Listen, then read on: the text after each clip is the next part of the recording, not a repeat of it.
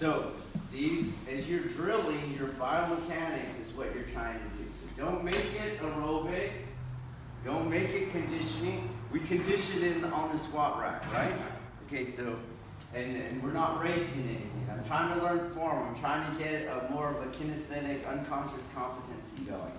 So that also there, don't milk anything. So you have a weak ass grip. I don't need you to squeeze it, but you do need to close your hands. Okay? So it's not like this.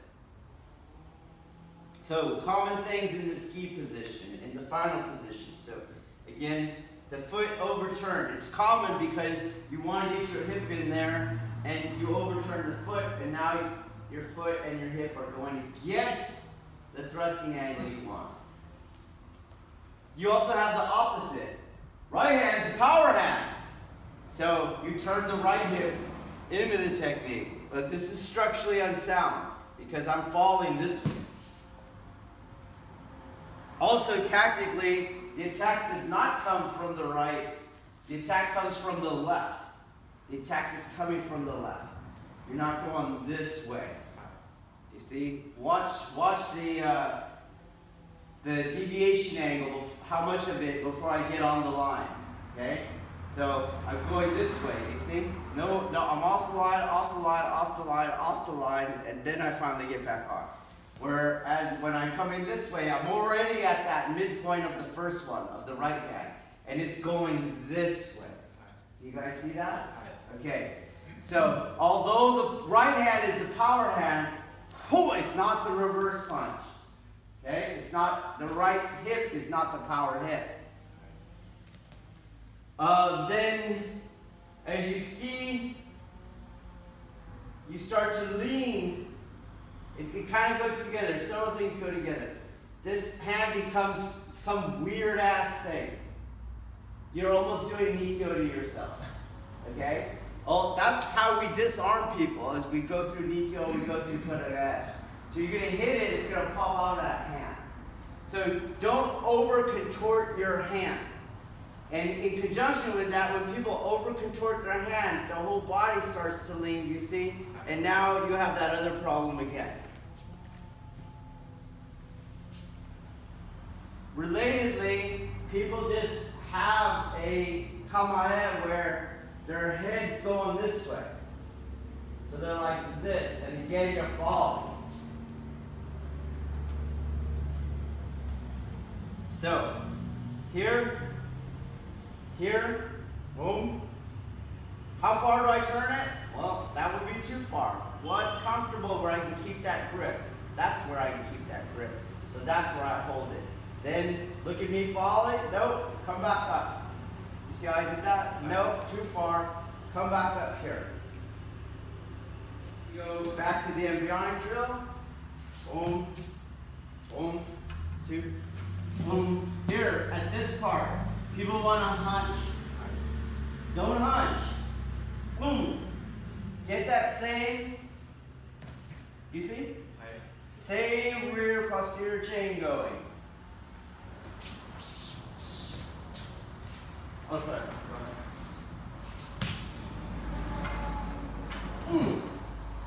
Knees cave in. You need to stretch. Here. Boom. Butt drop parallel to the weapon. Also incorrect. It's not a marriage with gravity. I'm trying to get over the top of the force line.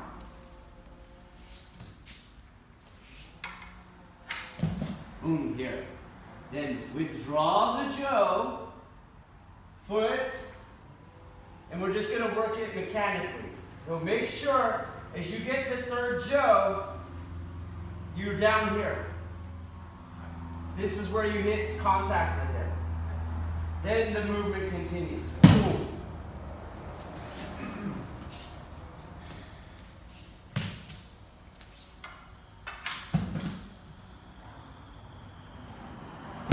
Come on, get some balls. Boom.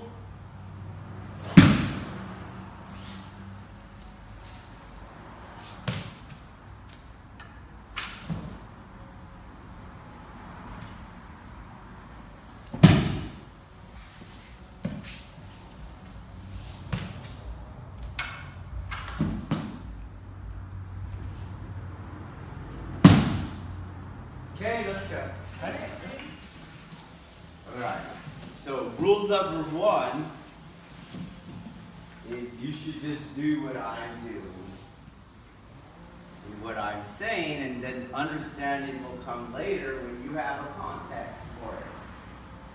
If I'm speaking one language, you don't speak that language, right? Or I'm speaking about something, you have no idea what I'm talking about. It sounds like a foreign language to you. There's no point in trying to think your way through it. Just do what I'm saying, all right? So here he goes. The drill. He goes. This part here. A lot of you are not doing the skill set I want. Look what you're doing.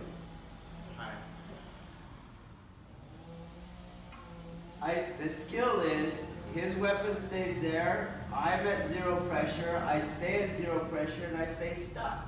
I came off, did you see? That was wrong. And that's as wrong as this. Stay there live, feel the stickiness of the weapon.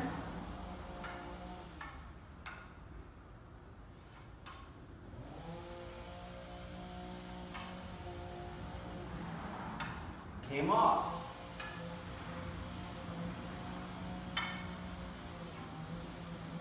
Okay? Because it's not a block. And you're filling in that it's a block. But if you were either someone who had to defend themselves with a Joe, you would go, that's a piece of shit move. Or if you were even an architect, or a bridge builder, an engineer, put the weapon in the block position. Where's the distal end? And who's got the maximum leverage? I do. Hold it up, please. Do you see? Then I come with a 4-foot piece of steel. Wham! Let's say it does not cut through your wood weapon. You're still going to get checked out. Even if you could. In fact, because you could hold it up, you would get checked out. And my next would be too fast for you. Got it? So we're not doing a block. There is no blocking in Aikido.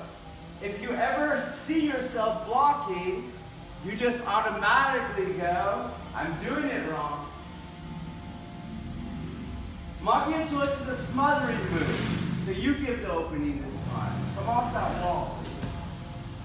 Give the opening, and he does kirigaeshi, boom. His cut never gets out.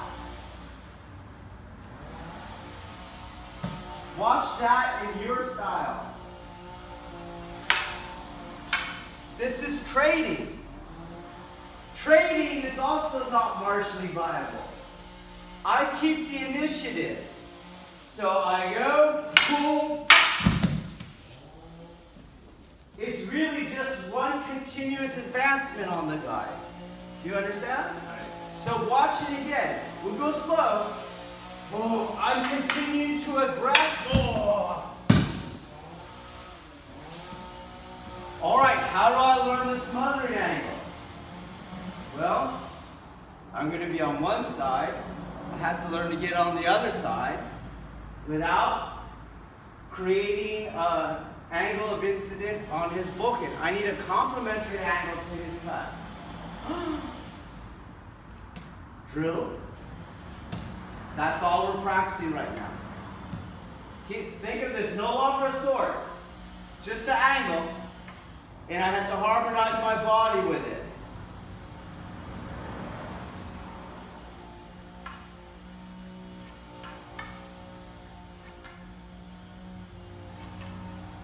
If I start going like that, you can always look back at your body. Is this the right torso angle?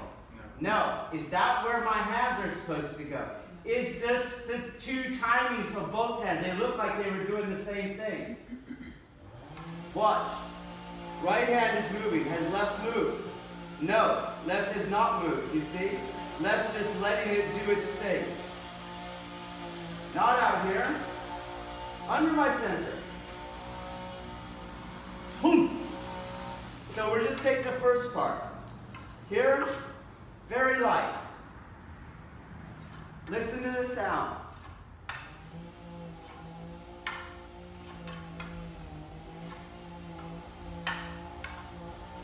This sound. Not that. Okay? Just that over and over. 10 times and switch roles. The good thing about weapons is that it reiterates the lesson of it's inches and seconds, man. Inches and seconds. You guys have no fucking awareness over that concept. And then when we pick it up, you're not gonna like weapons. They're gonna scare the shit out of you because they're gonna hurt the shit out of you. Do you understand? The last major incident we had, the guy was shot through his pant legs. That's under an inch. Had he been even in a worse position, femoral artery, probably gonna die. Okay, they didn't have anything in place for that kind of immediate medical care.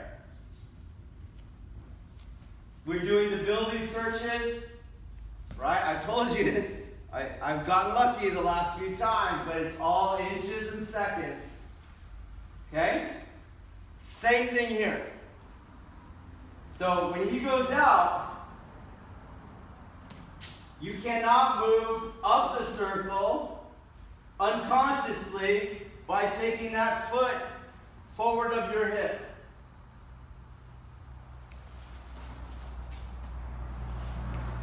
You have to stay outside. Finish the cut. Nope. You moved in, didn't you? Again. Do you understand what I want you to do? Scoot the fuck back. Come on. You do your first part. Good.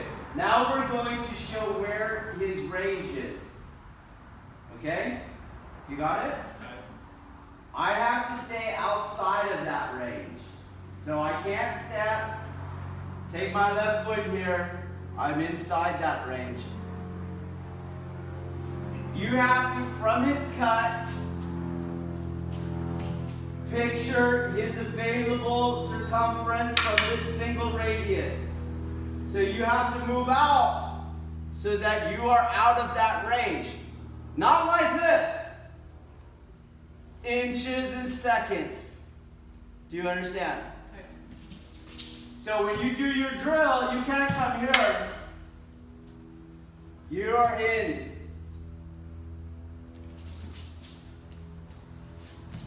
From his radius. Oh!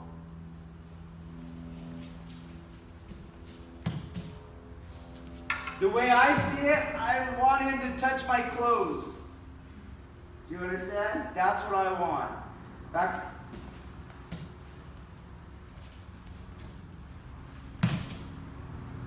You should be able to intuit everything I want from my body language. Okay? It's the same way you intuit pre-attack indicators. Nobody's going to go, hey, I'm going to attack you. Okay? So this is training. It's not extra. It's not demo bullshit. Okay? You should tell how my body goes, my breathing pattern, my gaze, everything. Okay? So here he goes. This is where the technique happens. Okay? Let's go. So we'll get to the end. Come on, let's go. Over here. Boom. Okay. When I ski, he's taking a ukemi. You understand? And then his ukemi continues when I go ahead and do the linear thrust. So at this point, you see where my weapon is. Okay? I hit. Boom. What I tend to see is people follow him past the ukemi. He has exited the technique. You're not fighting him anymore. Okay? He's not part of the form when he throws himself out of the technique. Here, boom. So you start to see that. You see that? And that's a structurally unsound angle for the ski because because you're exposing the top spine of the weapon. So it's slightly down. Don't take these gross angles where you follow the guy into that kind of stuff. Okay? He's out. Go.